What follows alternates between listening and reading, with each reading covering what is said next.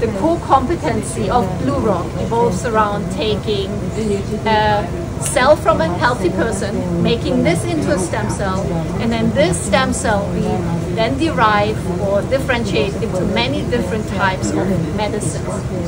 So we have processes in place to make brain cells to treat neurological disorders, as well as processes in place to generate heart cells to treat heart failure.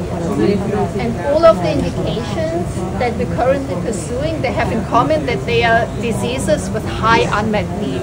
And because we think that this is where we can have the biggest impact with our type of therapies. So as you can imagine, to take one cell, make it first into stem cell, and then differentiating it into many different types of functional medicines is actually technically really challenging.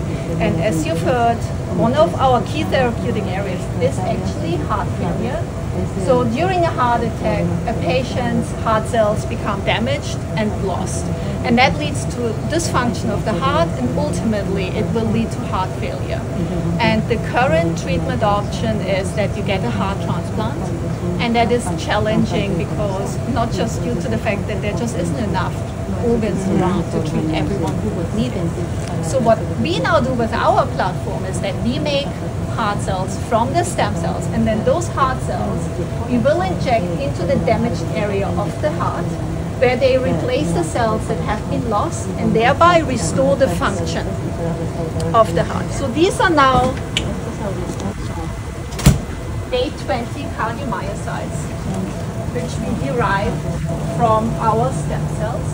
And normally in science you don't see a lot, but cardiomyocytes are different because they already behave, I can move around a bit, so they already behave like heart in a dish, I like to call it, because they already beat spontaneously and synchronously like cells do in the body. What is really nice is it's also kind of a quality control because those cells already behave like they would in a patient.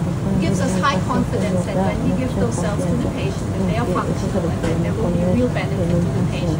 It's spontaneous right now, and when it is engrafted in the heart, it's pulsed by the other cells that are in the heart, and it gets the inputs from the nervous system.